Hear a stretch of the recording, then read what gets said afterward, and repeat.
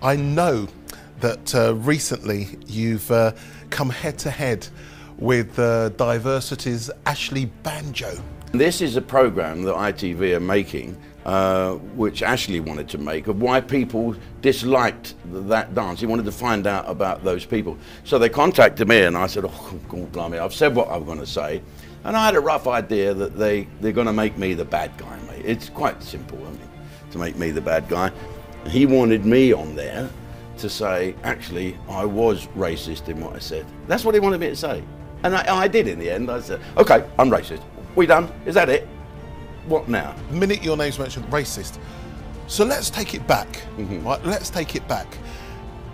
The racism that people see about you comes from that character. Do you remember your character, Chalky, back in the day? Back in the 70s I know you do it. So Chalky outlived his use. Join us on the 20th of October to see the real truth behind the Jim Davidson, Ashley Banjo interview.